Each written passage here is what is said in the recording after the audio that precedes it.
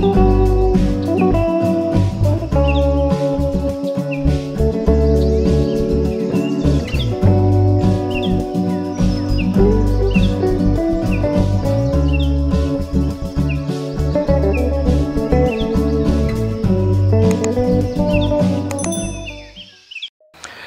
October and it's time to harvest my beets.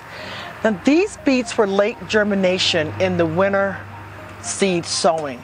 If you check out my video where I was sowing seeds in milk jugs or water jugs, these were late germinators. These beets didn't start germinating until June, believe it or not. At that time, the climate was hot and I still needed to grow these beets. So I took them out of the winter seed sowing jug and I put them in containers. This container I had up against the house where it would only get the morning sun and it would get the heat. These containers, I had a protection over it during the entire summer month. So it would filter out the sun and also keep the insects off it. So I'm gonna go ahead and take the protection off the container.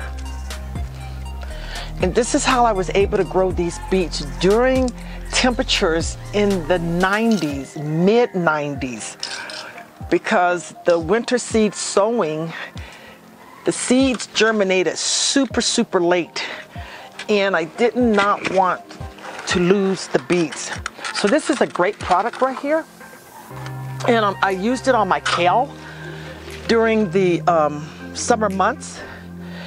And so right now I'm ready to harvest my beets. So I'm gonna take these out, this is because I was staking them, and I'm gonna take this out as well.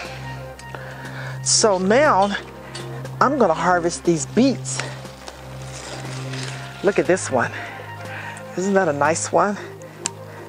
And keep in mind, this started with the winter seed sowing jug, milk jugs, water jugs, and they just germinated late, but that's okay. I was able to grow them during the summer months when it was really hot in a container with a protective cover around it. So I have this one. Oh, now I grew these a little too close to each other, so they're a little smaller, but I have this one. That's not too bad of a size. And I have this one, and again these grew pretty close together, so they're just maybe a tad bit smaller.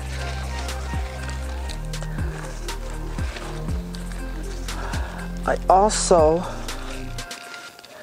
have this one, so this could have stayed in a little longer. This could have stayed in a little longer, and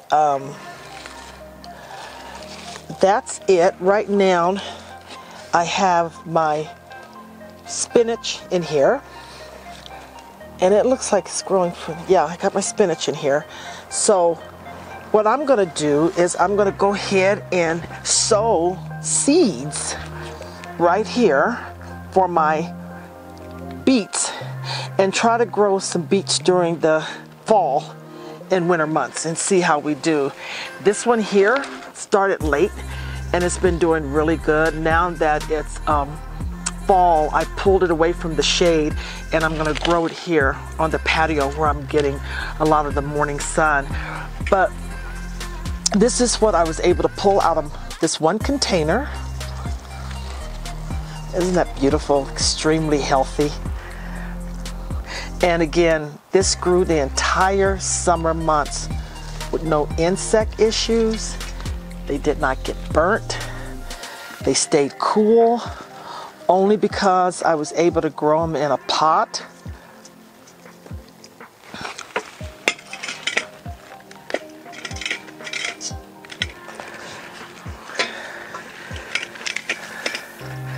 So I'm harvesting beets that started in the winter seed sowing container.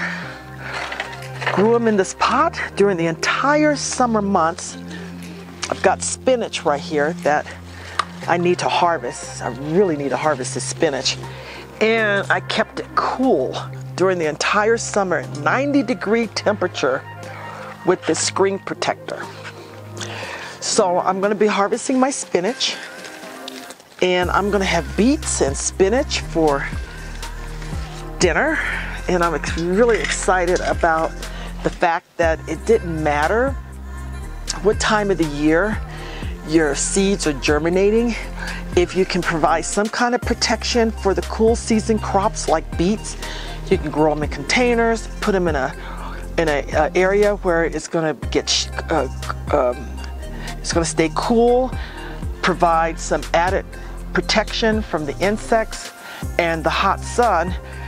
You can grow food all year round here in Colorado, Zone 5B. Thank you for watching.